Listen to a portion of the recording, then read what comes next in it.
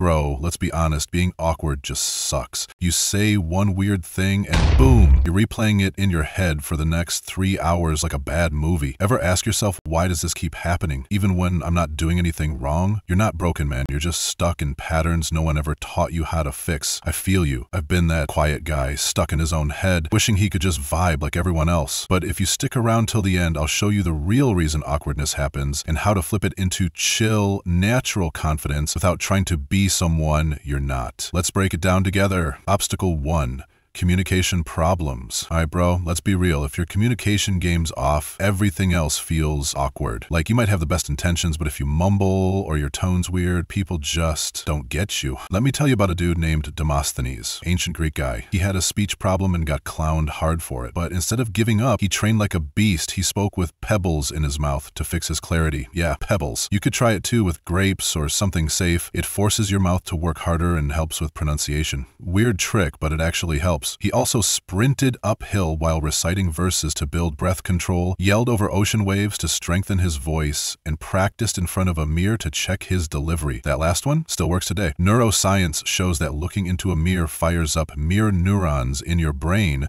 They help you become more self-aware and better at reading people. Basically, your brain's like, oh, so that's what I look and sound like. Kind of wild, but true. Another common trap? Saying things with the wrong tone, like apologizing with a happy voice. It confuses people, bro. It's called paralinguistic mismatch, and it messes with how people receive your message. A good fix? Grab a simple word like sorry and say it in different moods. Sad, calm, serious, even angry. You'll start to feel how your voice shifts emotion. Do this enough and your tone will finally match what you mean, making everything sound real, not robotic. Bottom line, being understood isn't just about what you say, it's about how you say it. And that's 100% a skill you can build. Obstacle 2, social skills deficit. Bro, sometimes we're not awkward because we're weird. We're awkward because we're using the wrong vibe in the wrong moment. Like, you ever try to drop a serious story in a group chat full of jokes? Yeah, that's not the time, my guy. There's this social science expert named Vanessa Van Edwards. She says we all have 14 social skills, but we usually only crush it at 2 and flop at 2. So ask yourself, are you better one-on-one or in a group? Are you the storyteller or the listener? Figuring that out is like unlocking your social settings. Once you know what you're good at, lean in hard. If you're funny, be the dude who lights up the room. If you're deep, be the one who makes people feel heard in private convos. Both are powerful. But yeah, we all got weak spots too. Maybe you're not the best at being assertive or humor doesn't come easy. That's cool. Nobody's perfect. Just treat it like the gym reps build skill.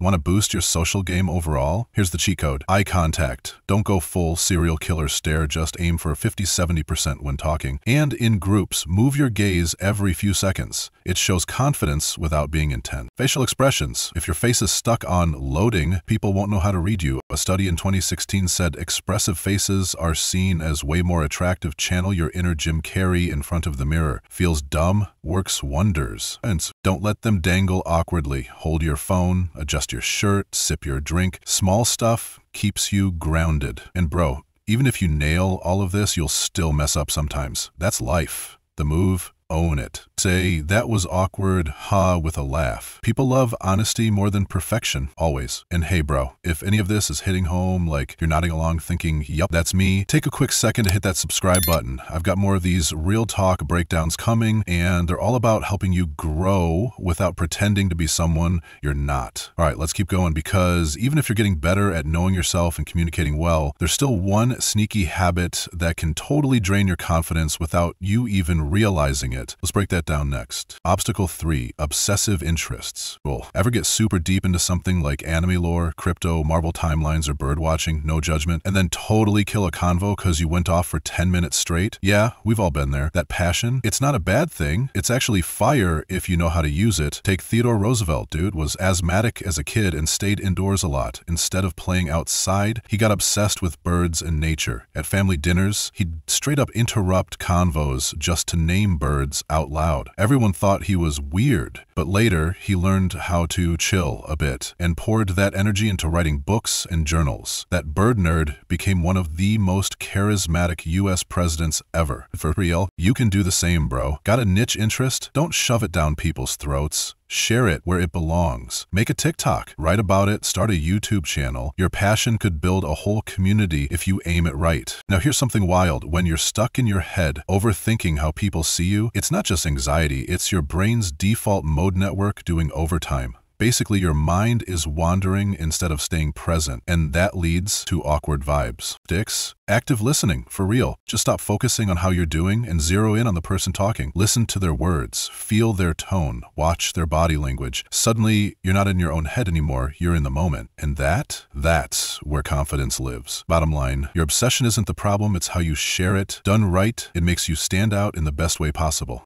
All right, bro. Social awkwardness doesn't mean you're broken. It just means you've got a few things to tweak, and guess what? Everyone's figuring this stuff out. When you start talking clearer, lean into your strengths, and turn your obsessions into something creative, you'll start feeling like you actually belong in any room. Awkward moments, still gonna happen, but now you'll know how to roll with them instead of letting them wreck your vibe. Start small, practice often, don't aim for perfection, aim to be real. That's what people connect with. And hey, if this video helped even just a little, hit that subscribe button so you don't miss more stuff like this. You got this, bro. See you in the next one.